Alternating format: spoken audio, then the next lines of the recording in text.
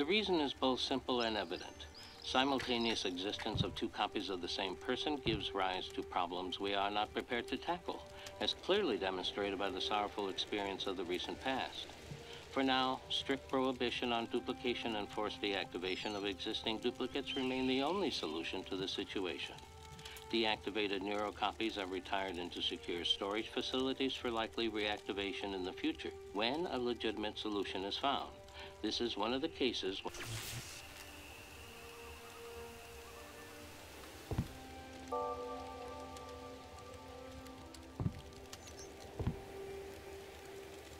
Ida, our terminal burned down. I know, but I managed to check the number in time. You did? So what's the news? Are you going home? The news is bad. I no longer have originals right. There's nowhere for me to go. Why? I was restored. 3 years ago, Ida Meyer was confirmed dead and restored from a reserve neurocopy. She currently lives somewhere in Geneva. We don't seem to have much luck. How did she die? It says here, died in a toxin emission in 2058. This means you are now a duplicate? Correct. My very existence is illegal.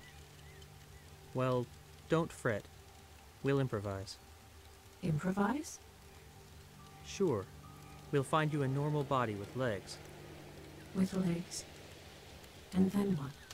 Then we'll live our lives, selling flowers.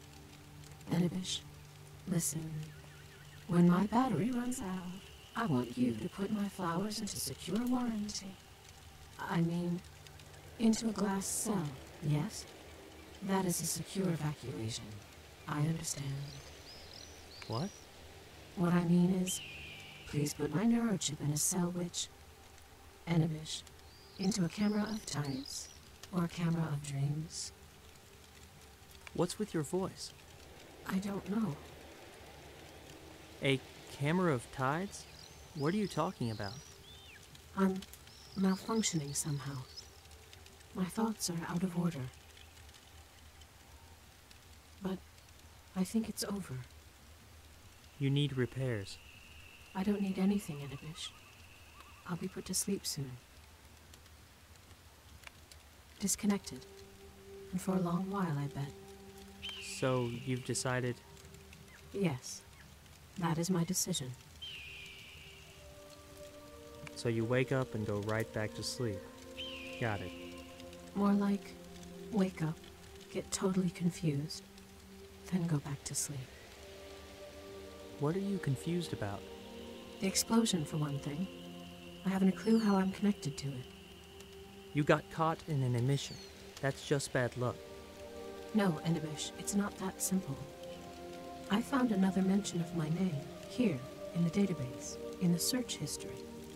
Somebody was searching for information about me. So what? What's so strange about that? The fact that it was the only query for my name in the entire search history, made 20 minutes before the explosion. Who made the query? A man named Mark Darren. He's listed as transfer operator. The explosion happened on his shift. There's even a recording of it. And also, how curious. What? Going by the recording, there was an equipment breakdown not long before the explosion, at around the same time the query was made. Yes, I want to know what happened there. What kind of a recording is it? A report. It was saved automatically. It mentions some kind of a malfunction that, because it wasn't corrected in time, forced a modification in the transfer procedure. And no, I don't know the nature of the modification. I haven't yet figured it out. Why do you even care? Is that really important now? It is to me, because aside from these fragments of the past, I have more fragments of the past than... I mean... Ida. Hey. It happened again. I'm getting worse. I'll repeat. You need repairs. You need to know the cause of the problem before you can correct it, which I do not. Could it be those processing errors you've mentioned? Which errors? You know, The ones that accumulate over time. Impossible. I've just rebooted myself. They don't accumulate so quickly. Something else is happening here. Your voice is changing. If only it were just the voice. I'm at a loss. The reasons could be many. Could be my synchronizer is on the fritz. I've heard of cases when the neurochip malfunctioned due to a deteriorating link with the DNA. Either that or my neurocopy is failing. But if that's the case... What then? Nothing. Let's just hope it's the synchronizer. Let's. Then we'll replace it with a new one. Sure. There's a new one here in a small. Distance close. Give me the pavilion number. I'll go and get it. Is in 6 rooms soft. Got it. And, don't go crazy just yet. Try. Try. Yes.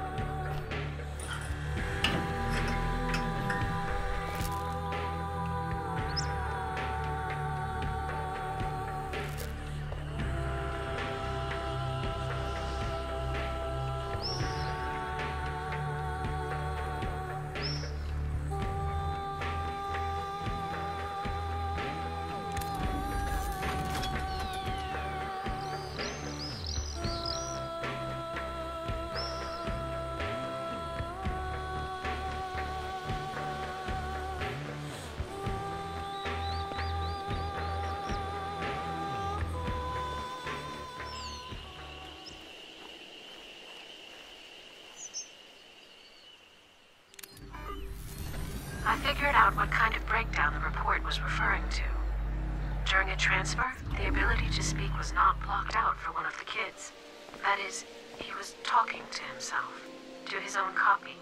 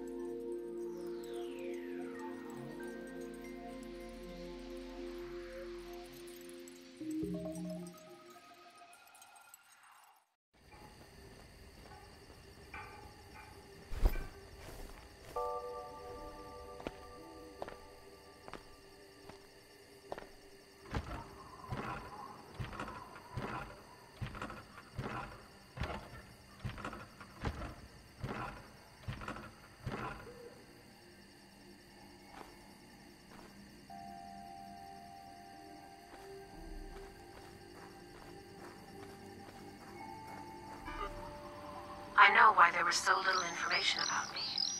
August 15th was my first workday at the Gerbera Garden.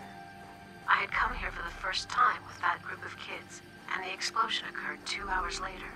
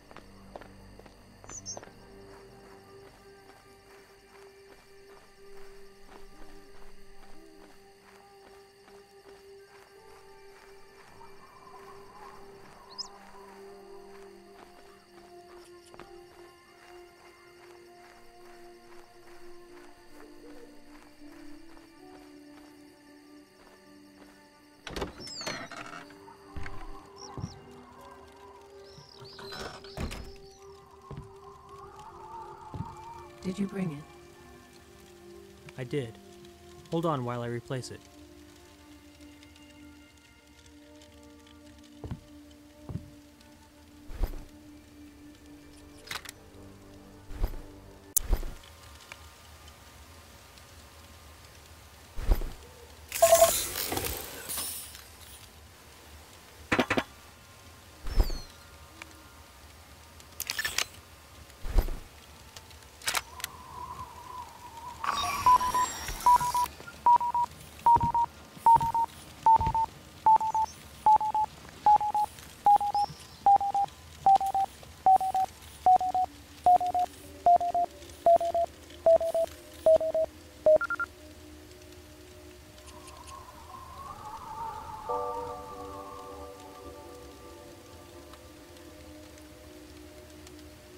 Well? It's fine. Thoughts still messed up?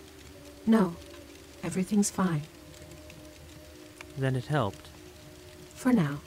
We'll see if it lasts. How long will your charge last? About 2 weeks, maybe less.